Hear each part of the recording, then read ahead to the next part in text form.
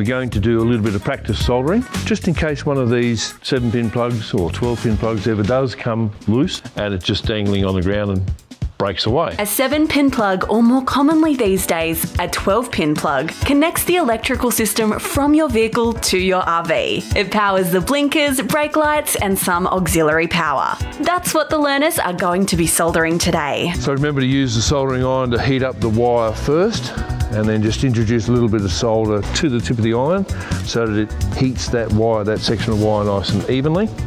Basically, a soldering iron is a hot iron. You hold that on one side of the electrical wire. The heat that is transferred to the electrical wire is enough to start melting the metal, known as the solder. This will then drip onto whatever it is you're trying to secure, which in this instance is the electrical wire. That's soldered, I believe. Well done.